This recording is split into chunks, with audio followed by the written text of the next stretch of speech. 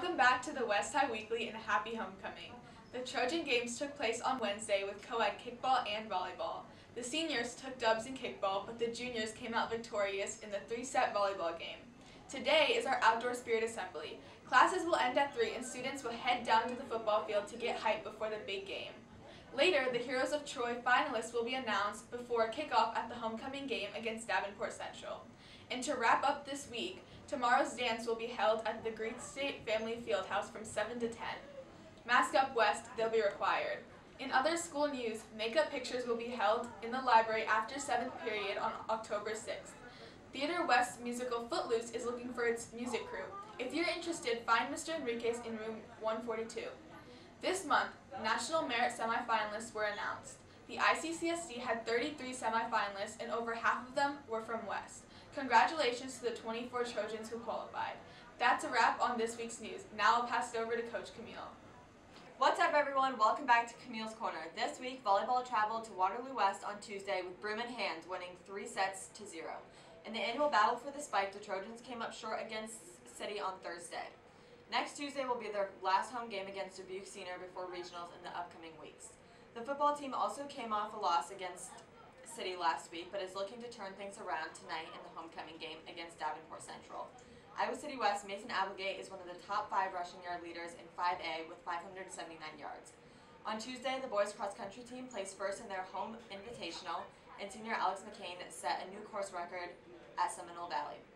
That's all for Camille's Corner this week. Now head on down to the golf course. Go, go, go!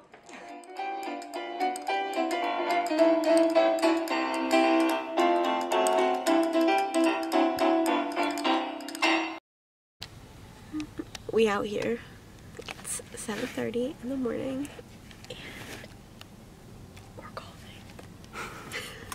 Dylan has arrived. Hi guys, I am Ejin Shim and I'm a sophomore and I am a videographer at West. Zoe Smith and I am a sophomore. I'm the assistant sports editor and I'm going to do amazing activities. Nice. I'm Samuel Rosenthal. I'm a sophomore. I'm a podcaster, and I think I'm gonna do decent. My name is Dylan Crocco, and I'm a sophomore. How long have you been playing golf? I've been playing golf since about 4 years old and playing competitively since 6th grade. Often in the sporting industry, golf isn't considered a sport. Do you consider it to be a sport, and what do you have to say to people who think it isn't? I think it is definitely a sport, and for the people who don't, they just need to get out and try it because it is the hardest sport mentally. What are your expectations for this today? Just to make contact with the ball. Ready? You just want to kind of get a nice smooth grip on it and then rotate back, rotate forward.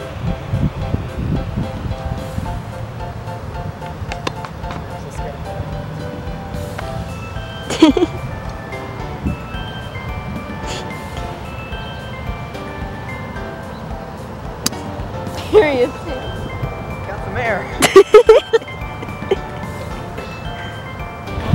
Are you gonna hurry up? Because I actually have to leave. Okay, are those swans? Yes, they are. Don't hit them. No pressure. Good job.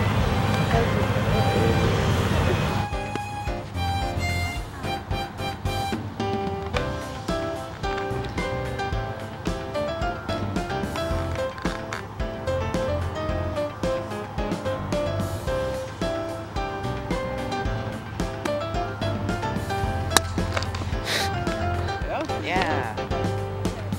Swans.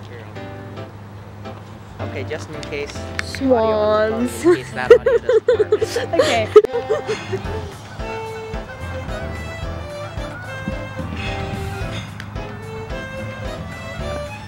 Good job.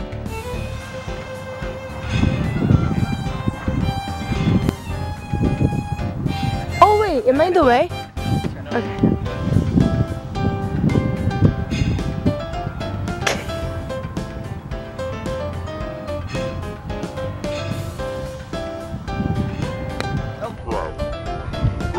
Too close to you.